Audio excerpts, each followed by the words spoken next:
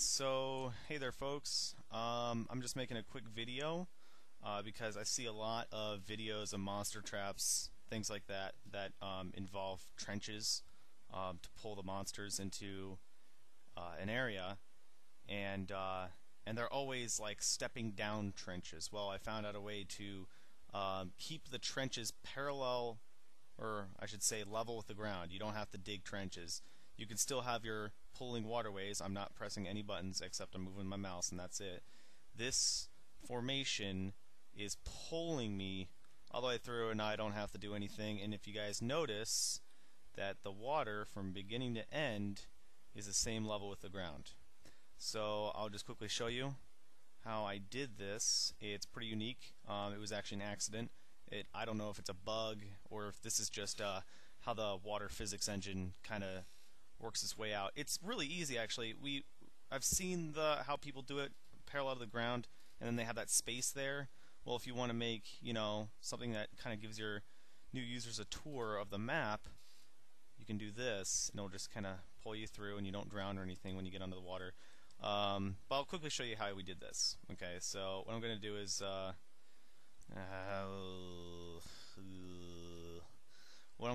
going to quickly show you.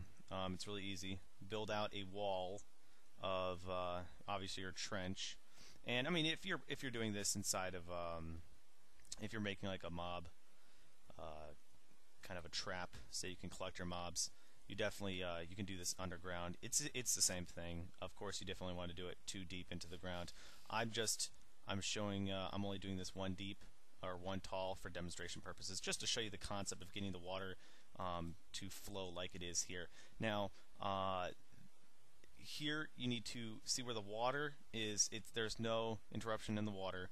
I have two blocks here. Okay, one where there is water and one where there isn't. So I'm going to place 2 blocks there, and then on this side, I'm also going to place 2 blocks. Now, make sure you have some signs in your inventory because they are key. What I found out was you don't want the water flowing backwards. So this is how you have to place it. If you place it any other way, it won't work. You want to place a sign up top. Oh, gotta close out of that. And place a sign on the bottom. So make it look like it's kind of encasing your water here. And then do the same on the opposite side, in the top corner there above the water, and the bottom corner below and in front of the water. So I didn't change this at all. This is all still the same. And then if you have your bucket water, I'm just going to use still water from the data values list just for demonstration, and I'm going to place on the side of that block just like that, and you'll notice that it doesn't fill this void here, and it doesn't flow backwards.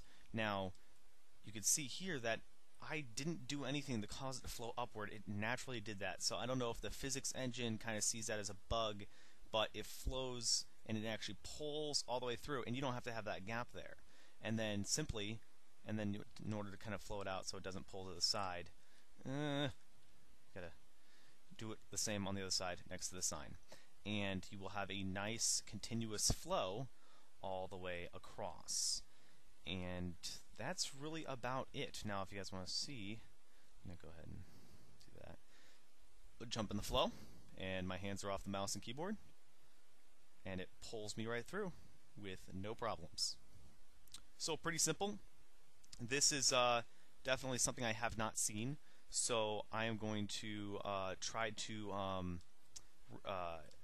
submit this to as many people as possible who have large monster spawners and people who like to do demonstration videos for Minecraft, because this is definitely a huge time saver, and you don't have to dig those massive trenches and cuboid large masses and spend your time digging and working this out. It's a very simple place 4 signs, 2 blocks of water, and you can have a trench that is parallel with the ground all the way across with no problems. Nobody will drown. Of course, with this concept, you may have to, when the monsters get pulled here, they will naturally want to jump, and they can manage to get out, so you will have to build your walls up higher. But as I said before, I have not seen this in any videos, so I will leave you guys with a demonstration of me walking through it.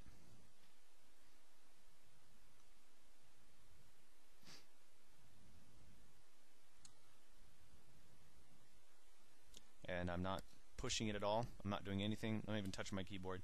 And you'll notice that when you build this type of machine yourself, that you won't have to touch it at all. And somebody can easily just turn their mouse to the side, and you can build something like this around your world, and it will carry them through the world.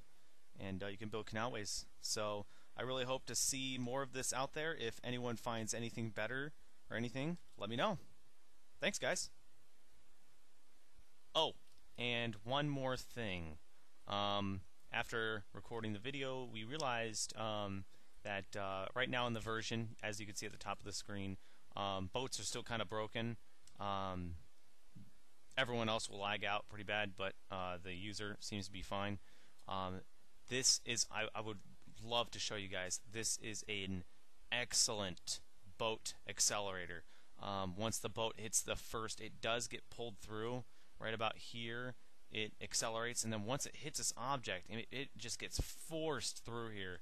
So I really wish I could show you guys. Unfortunately, with the users who are on the server right now, don't want to kick them all out.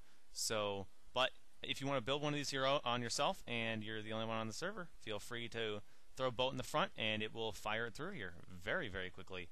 And just gotta be careful, because sometimes they hit these signs and they break. And when boats break, they give off lots of items now. Not sure why, but they give off lots of items. So, thanks, guys.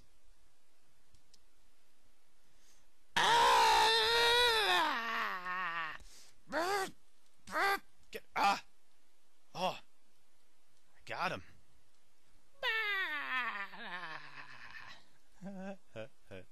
Come here. Go get out of... Oh, he's gone. All right, back to work.